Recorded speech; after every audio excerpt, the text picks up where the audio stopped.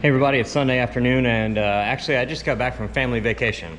The family and I, we've been working since, I don't know, it's been almost 2 years now of working 50, 60-hour weeks, and we finally decided it was time to take a family vacation. So we went Thursday morning, and we went up to Pigeon Forge, got a cabin in the Smokies.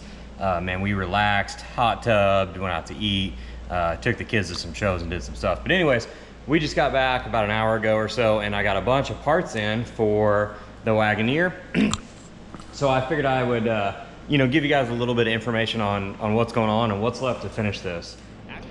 I actually wanted to tell you that we are also going to be taking our Wagoneer down to the C10, the fall C10 revival down in Oakboro, North Carolina. I think that's October 24th in North Carolina. So anyways, if y'all want to see Cliff the Wagoneer come out to a big C10 show, I know it's not a C10, but my C10's apart right now, and at least in Cliff the Wagoneer, we can all ride together with the AC on 6.5 hours from here. So anyways, one of the first things that I want to show you guys is power steering.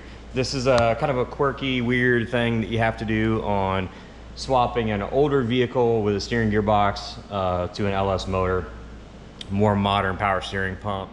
So this fitting is probably first and foremost the most important one in the pressure side of the power steering system. This is the adapter fitting that goes in the back of our Type 2 pump. The Type 2 pump is kind of what Holley at least puts in a lot of their accessory drives, and it's actually a pump that's pretty common in a bunch of accessory drives that you would buy for an LS motor. So from the factory, the GM pump will have a fitting similar to this. So I don't have one right now to show you, but it'll have a fitting like this screwed up into the bottom of the pump. And then it'll have female threads inside of it that like the factory GM hardline would have threaded into.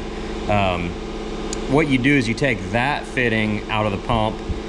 Now there'll be a valve in there that floats up and down in the bore, and then a spring behind it.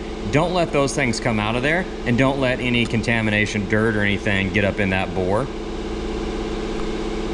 because anything in there can cause the valve to stick and you'll lose power steering pressure. But anyways, we buy these from Turn 1 Steering. So here's where we're gonna start getting a little bit more techie. If you're running like a modern Type 2 power steering pump, and you're pressurizing a power steering gearbox, a gearbox is going to need 3 gallons per hour. So the orifice inside of this fitting is what determines the flow rate. If you're going to run a rack and pinion, now you'll have to call Turn 1. Really, I suggest calling Turn 1 every single time you're going to order one of these fittings. But when you call and say you get a Mustang 2 rack or a T-Bird rack or something like that, you're going to be in the 1.5 to 1.75 gallon.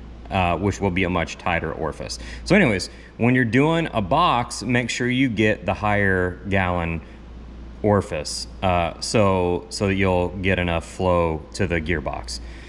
You'll know right away if it's not a big enough orifice. It won't have pressure at idle. You'll hear it moaning like crazy at idle, and it won't have good assist. So anyways, we're gonna get this in, and I'm gonna build the power steering pressure hose. This is also another thing that a whole lot of people ask us about. How do you build the pressure hose? This is how we do it. We use Earl's power steering fittings. They are a reusable end, and you have to make sure that you use those steel power steering fittings with their line. This is all stuff that you guys can order through us. We would love to help you spec, parts, or help you get parts together to do your stuff. But anyways, I'm going to show you today too. I'm going to put this fitting in the pump, and I'm going to build the power steering pressure hose. And anyways, we're going to get right at it.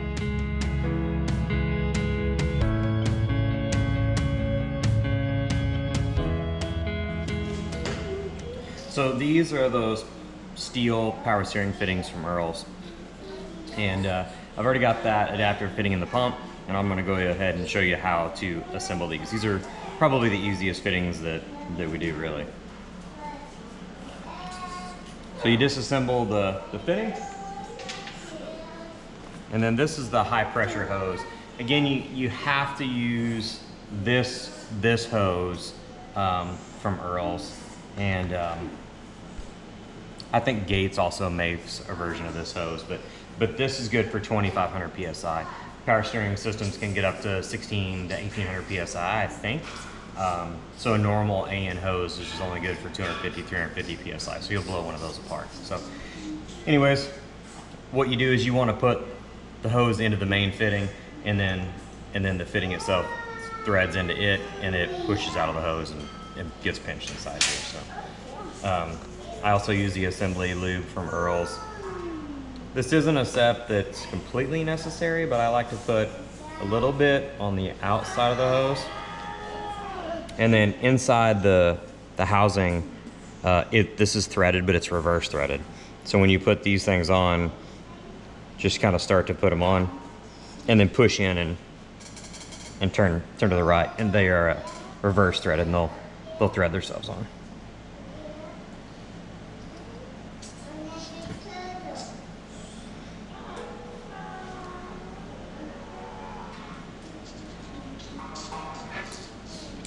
So what you want to do is when you get this threaded on, I like to leave about a 1/16 between the end of the hose and bottoming out in the fitting. The only reason I like to do that is I feel like after I've done 100 of these, that's just ideal pressure for the fitting. I used to max them out in there, and this gets so tight by the last couple threads that I feel like I'm about to break these, and I have broke one. But so I leave like a 1/16 gap between the end of the hose and the fitting. And then you want to apply lube to the threads, which is the most important thing about this, is you have to oil the threads and the bottom of the shank there.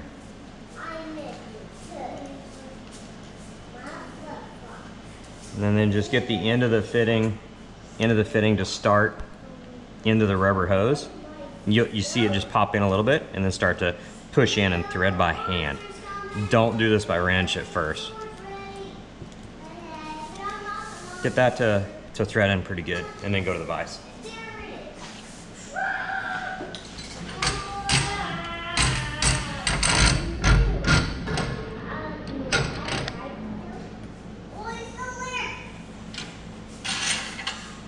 And then use one hand to hold the hose. Make sure that the hose doesn't spin. And thread it in.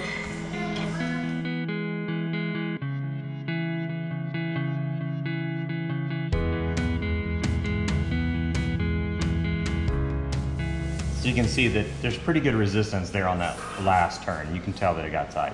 Another thing to tell you is steel wrench on steel fitting, aluminum tools on aluminum fittings. So anyways, this side's done. And we'll go ahead and put this in and then measure our length.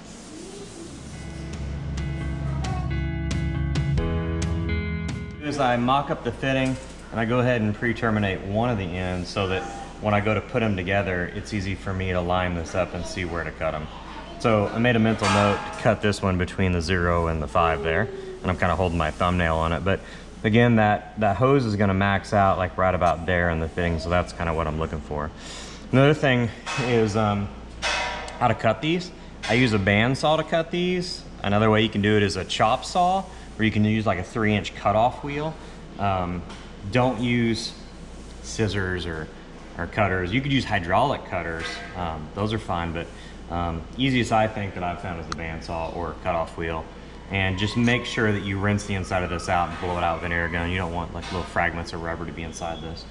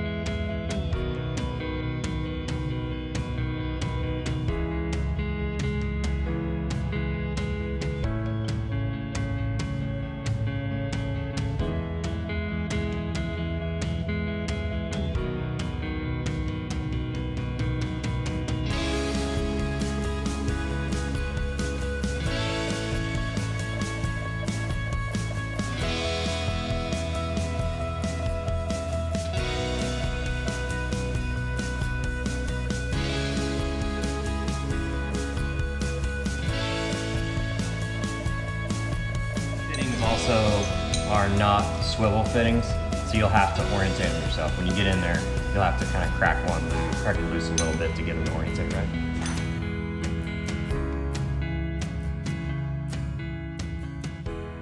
So the pressure side's done. We installed the adapter fitting and snugged it up, and then we built the pressure hose, and you saw how to assemble it. And then on these just get a hair more than snug in my opinion. A 37 degree JIC flare. The actual angle of the face of the fitting and the female side of the fitting is what seals it, so it doesn't need a lot of torque on the thread to make it work. So you can see we've already put the return side in of the gearbox.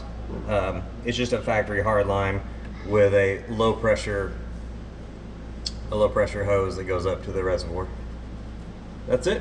When we initially fill up a new gearbox and a new pump and all that stuff, we add all the fluid to the system, and then without the engine running, we jack the front of the vehicle up and we cycle the steering wheel back and forth. Not all the way really lock to lock, but pretty close lock to lock a bunch of times, and you'll see it just working tons of air out. I don't know, do it 20 times, and then we let it sit for about an hour, so any air that's worked its way up in the fluid, like all those little bubbles, disperse and go away. And then we top it off, and then we do it again, and do that a few times before we ever run the engine, so that way it doesn't take a chance of burning the pump up.